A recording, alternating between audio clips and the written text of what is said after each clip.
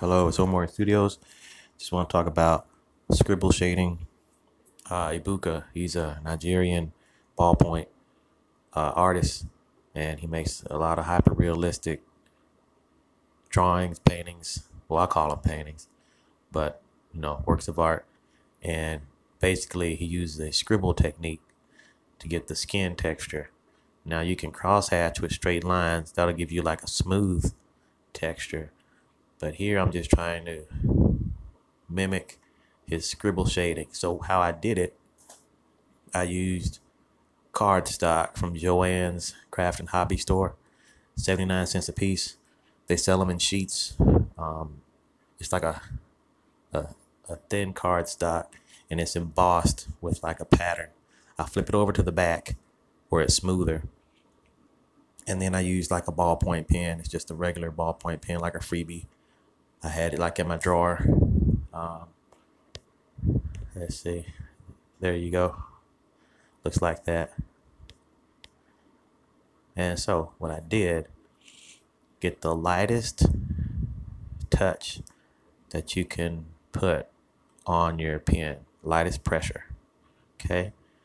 I start off with white, 0 to the left. And then I just say 0.5 because I'm trying to scribble, but I'm kind of, each loop, I'm kind of lifting up a microscopic bit. So it's just like, it looks almost like stipple, right?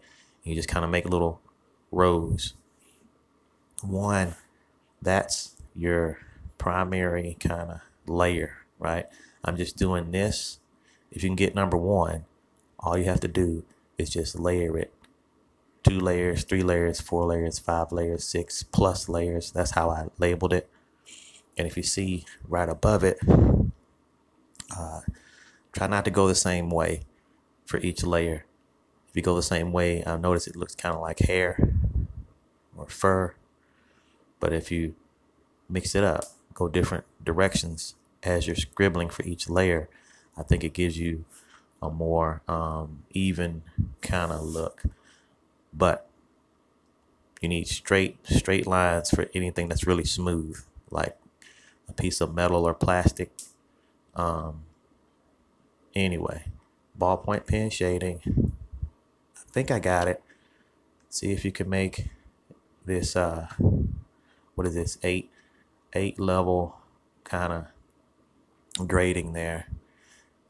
And just a bit on coloring. When you're trying to do hyper-realistic, it's like you want to match the form. Use a grid, match the form. Those are like the lines that you're drawing.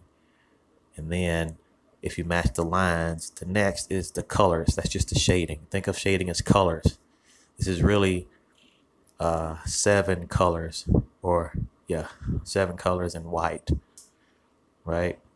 It's not just blue and white or indigo color and white. Just think of it as matching colors, matching shape, matching textures, colors, shape, textures. Those 3. If you match those 3, you'll get pretty close to what you want. And that's what being an artist is all about. You kind of develop that facility to match what you see either on paper, on a photo, or in your head, right? And when you don't match it, that's when something's kind of funny. If it looks dull, then your colors are wrong. If it looks like it doesn't look like the person, then your line, your shape is wrong. Your proportions are wrong. So get the line / shape right, get the color right, and then get the texture right. Use a ballpoint pen. Don't use a gel ink pen. This is ballpoint pen. So I experimented with a lot of other materials, but I just wanted to get this down for anybody that's watching. Okay, good luck with the scribble shading, hyper realistic people. I'll see you later. Ballpoint pen shading.